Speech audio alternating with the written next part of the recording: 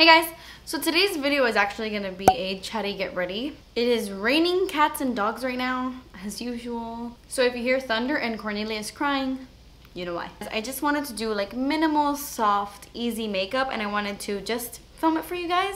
I got a ton of questions asking me if this was kind of like a wearable palette. This is the Anastasia Modern Renaissance, and how you can do like a very minimal makeup look with this palette, since it can be a little scary. There's like a lot of red tones and a lot of really warm shadows that can throw people off a little bit, but you can do like a very soft, natural makeup look, and that's what I'm gonna do today. Very simple, very easy. It's the same eye look that I wore in my Loreal review. So yeah, nothing too fancy or too tutorial-y. I'm just getting ready like I normally am, and I'm filming it. I'm gonna use the NYX Angel Veil Skin Perfecting Primer.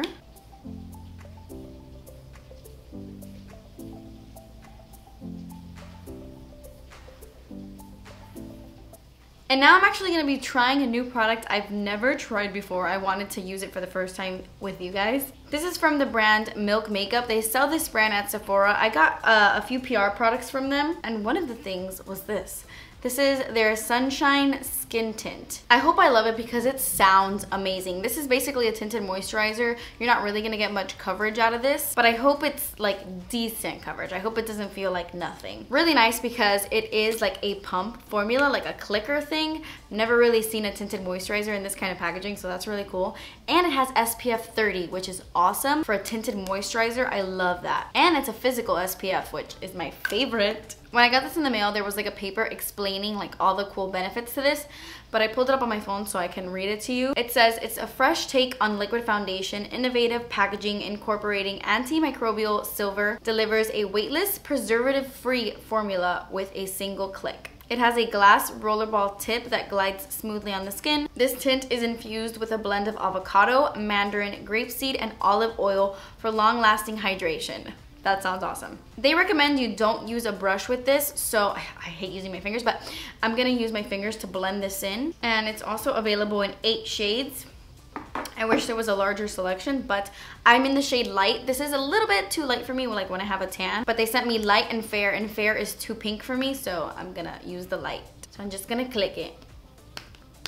Like, It says to just roll it on your face, and then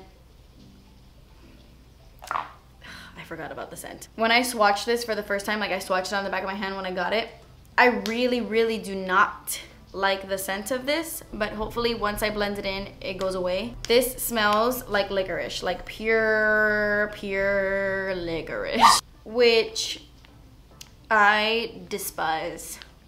Licorice, the scent of licorice, the taste of licorice.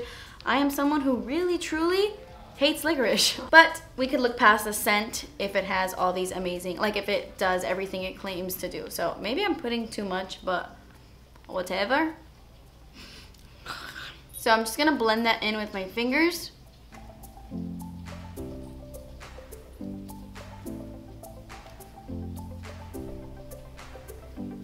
It looks like it's too light, but we can work with it. It's not like terribly light, but it's pretty light.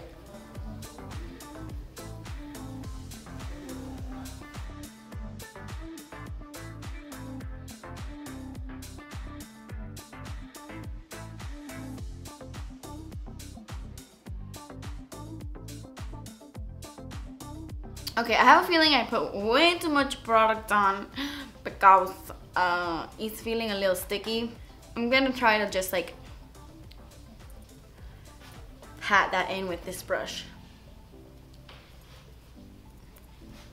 Okay, so now that's blended in, I actually do like the coverage. I wish I had like a shade darker. I feel a little bit like I have a white cast. So I want to pick up medium, but this feels really tacky, like really tacky. This is definitely something I'm gonna need to set, but coverage wise it's nice and it doesn't look gross on my skin. I put a lot of product on and it doesn't look cakey or thick, but we shall see. This could be like a cool thing to throw in your beach bag because it has SPF 30 and decent coverage, but it's like sticky because of all the oils that are in this product. For underneath my eyes, I'm gonna use my Glossier Stretch Concealer in the shade Light. Just gonna put that on all the dark areas under my eyes.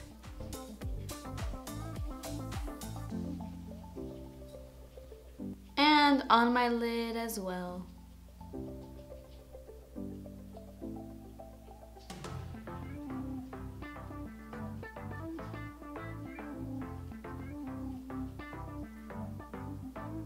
And in between my eyebrows, I have like a red birthmark. Now, this concealer is very thick, very creamy, so it definitely needs to be set. But before I set that and the rest of my face, because my face is a little tacky, I'm gonna go in with a cream highlight. I haven't used this yet. I purchased this off the Glossier website. This is their new Haloscope. They have two different colors, but the other one was just too dark for my skin tone, so I picked up Quartz. And it actually does have rose quartz like in the actual product, which is really cool. So I don't know if I should, well, yeah, I guess I could use my fingers. To tell you that I was a savage.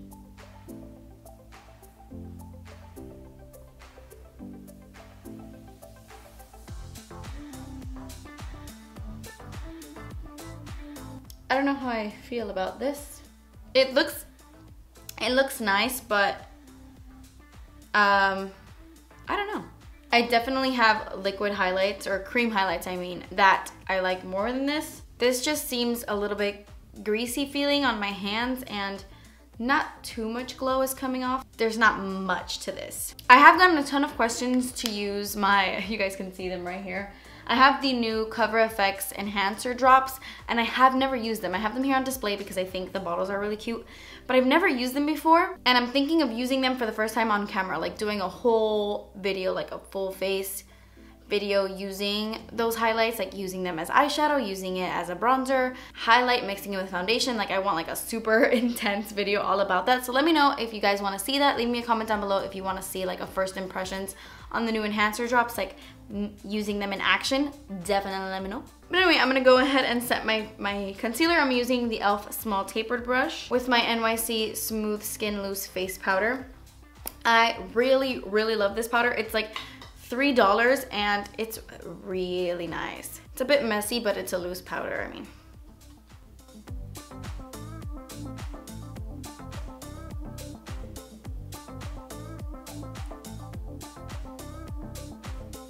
You can't really see the cream highlight once I set my under eye concealer. I'm actually gonna set the rest of my face. I'm gonna use my Morphe MB5 stippling brush with this same powder, and I'm gonna set my face. So I don't know if you can tell, but pretty much the cream highlight I put down is pretty much gone. You can't see it once I set my entire face. So it would only make sense to apply this cream highlight after you've already set your face, but it is a very creamy, like it's very emollient, so I don't think this would lay well on top of powder. There are cream highlights I have in my collection that work well on top of powder, but this is very very moisturizing, so I wouldn't recommend it on top of powder. But if you put it under powder and then you powder your face, it's like it's gone. You don't see it anymore, so I actually don't know how I feel about this. But anyway, let's move on. I've set my face already, but yet it still feels a little bit tacky. This is definitely something I see myself using at the beach or the pool, where all I want to do is just rub something on my face and then blend it in where I have SPF and coverage. But like in my actual makeup routine, it's a little bit too tacky for me. I'll be using this in my beach bag. Oh man, I was gonna use this, I forgot. This is the Pur Hydro Gel Lift. I've never tried this before, but Michelle from Ready Set Glamour talks about this. She says it's like her holy grail product. You use this underneath your eyes before concealer, and I really wanted to try it. Oh, next time. Now that we are already here, I'm just gonna go ahead and do the rest of my face makeup. I'm gonna contour a little bit, just a little bit on the hollows of my cheeks. I'm using my Physicians Formula Butter Bronzer with this Target Up and Up brush, and I'm just gonna contour a bit. So guys, what's up? Tell me a story. What did you do today? What have you done today? Is it nighttime for you right now? Or early morning? What are you gonna do today? I'm gonna add a little bit to my temples here. And around my forehead. Just kind of try to slim the 5 head a little bit, the 6 head. Okay, so now I'm gonna warm up the skin. I want to be a little bit more bronzy. I'm gonna use my Urban Decay Beached Bronzer in the shade Bronze. It's a very, very warm bronzer. Like, you can see the difference here compared to the Physicians Formula Butter Bronzer. This is a little bit cooler. This one is a little bit more warm, which is really nice in the summer. At first, I didn't like this bronzer all that much, but I really like it now. So I'm just gonna warm up the skin. I feel like this bronzer kind of makes you look like you have a tan going. All these little hairs.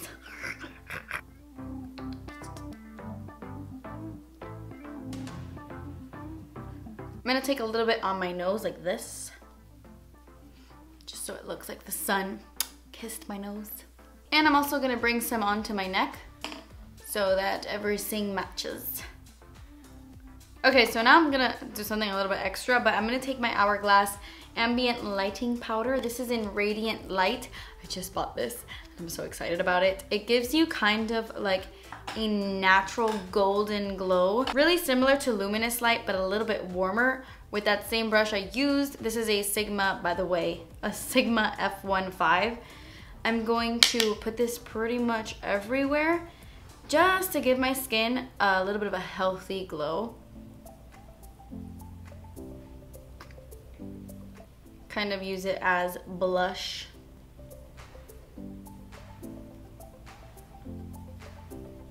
On me, even though it looks really light in the pan, on me it's kind of like a shimmery warm powder. I don't know, it's like really weird, but on my skin tone it actually does really show up. I'm gonna go back into my Real Techniques buffing brush. I used this for my skin tint. I'm just gonna blend out the edges here. And then for highlight, I'm using this. I've never used this before. This is the new Exposed Highlight by Tarte. I'm so excited to use this. Gonna use my Zoeva 134 brush, one of my favorite highlighting brushes. Beautiful. This is kind of like a very light champagne shade. Not too gold, not too white, not too champagne. It's a really nice undertone. I really like that.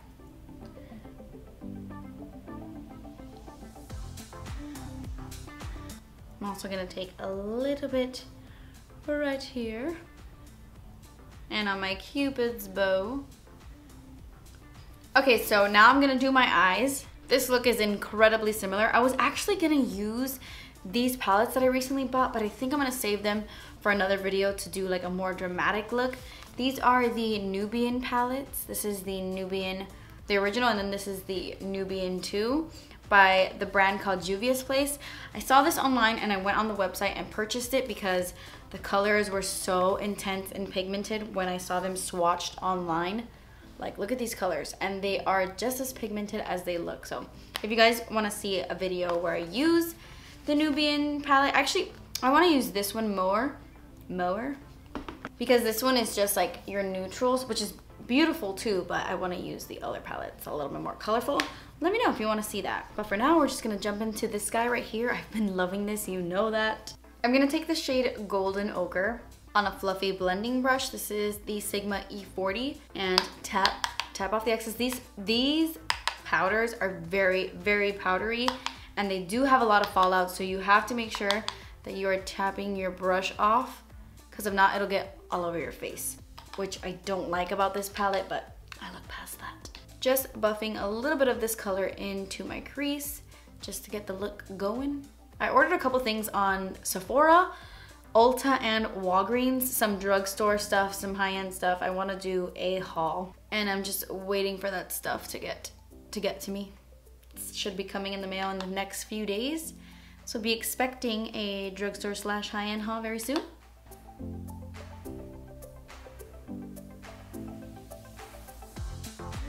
So many new things I've been wanting to try out, so yeah.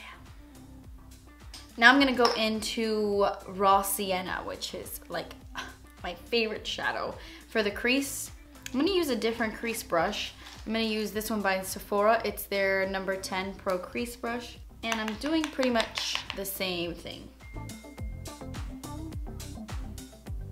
It's just like a little bit deeper than golden ochre. It has a little bit more brown to it. I still haven't used my new camera. I just recently purchased a new camera because I'm so tired of this camera. I've had it for a long time. Not this specific camera, but this model for a long time. I have right now the Rebel T4i by Canon, and before this one, I had like the T1i, I had like the original. But I've been wanting something different. I'm just not happy with this one. So I purchased, where is it? It's the Canon EOS 80D. So I'm hoping that that one is a little bit better quality, but I'm struggling using that. I really suck with cameras. So I'm still trying to learn how to use the 80D. But hopefully, once I start using that camera, you will see a difference in quality in my videos. I'm very excited for that. Then I'm gonna take the brush I used before and just buff everything.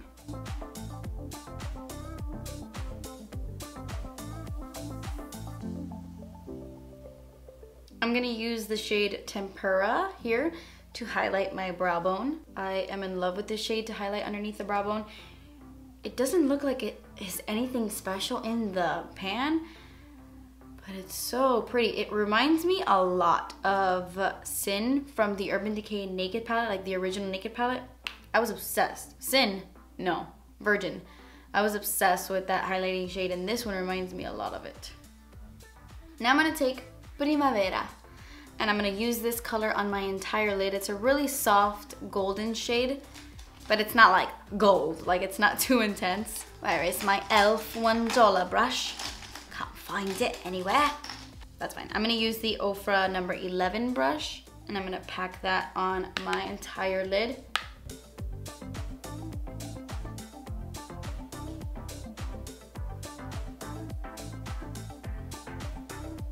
Mainly staying on the inner parts of my eyes. I don't really want to bring it too far back. You can totally wet this eyeshadow to make it really, really intense, but for day to day, I want something really soft. Like I don't want something too metallic, too gold, or too foiled. I just want a soft wash of color to where it's like there's something there, but like it's not too much. I'm gonna take a little bit of this dark chocolate shade. It's called Cypress Umber, and I'm gonna use this on the outer corners of my eyes just to make it a little bit deeper there. I feel like it'll tie the look together, like it'll look complete. What shadow? I don't even know what brush I'm looking for.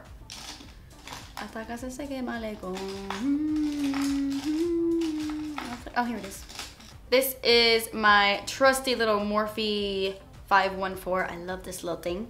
I'm gonna use Cypress Umber on my outer corners. This shadow, super fallouty, lots of fallout. Tap that brush.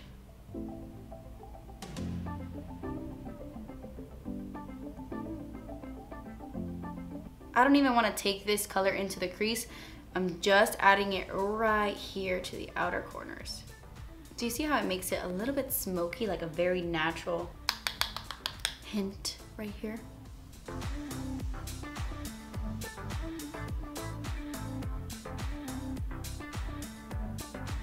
Now I'm gonna take Vermeer, and I'm gonna use this to highlight my inner corners with my Morphe 210.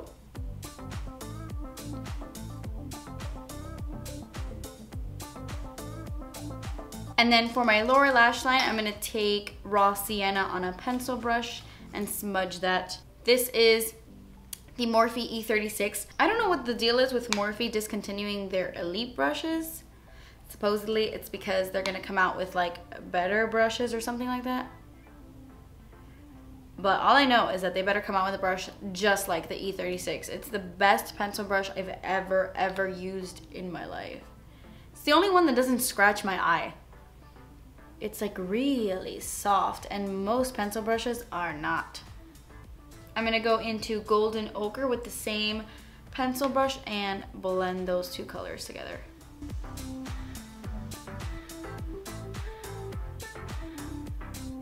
And then right at the outer corners, I'm gonna take this dark chocolate shade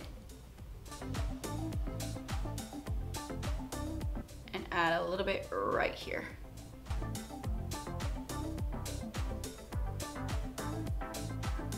And that completes the eye look. Now I'm just gonna apply some mascara. Actually, I'm gonna curl my lashes with my Shiseido, my Tweezerman lash curlers. And then I'm gonna apply my mascara, and I'm gonna use the L'Oreal Carbon Black, the telescopic one.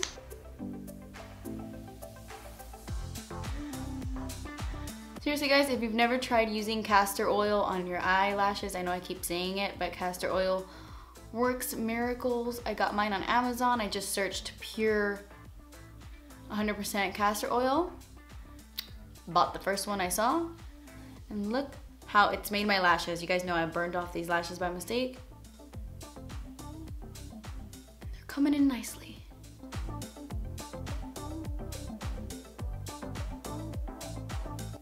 Okay, so that completes the eyes. As you can see, it's such a wearable, nice daytime look using like the neutral shades or the natural shades in this palette. But to finish off this look, I'm gonna use this little guy right here. This is the same lip color I was wearing in my For Real video. This is the same eye look, and this is the same lip. So this is the this is the Tarte Lip Sculptor lipstick and lip gloss in the shade Basic. So I'm gonna take the lipstick first. And then I'm gonna go in with the lip gloss on top. I love this lip combo. So yeah, that completes this look. I hope you guys enjoyed it. The look that I was wearing in that For Real video was pretty requested, so I did pretty much the exact same thing, only I switched up a couple of face products. But I've just been going for this look recently. I've been using this palette, and I've been doing this look like almost every single day. And I think it pairs so nicely with natural, bronzy, glowy skin. So I hope you guys enjoyed this video. Thank you so much for watching. Please subscribe if you haven't already, and I will see you in my next video. Bye. Hey guys, so today's video is going to be my updated skincare routine. I didn't think that I needed to do this video because it's very similar to my last skincare routine. I think I posted it about a year ago, but it's been so requested to do an updated one. So here it is.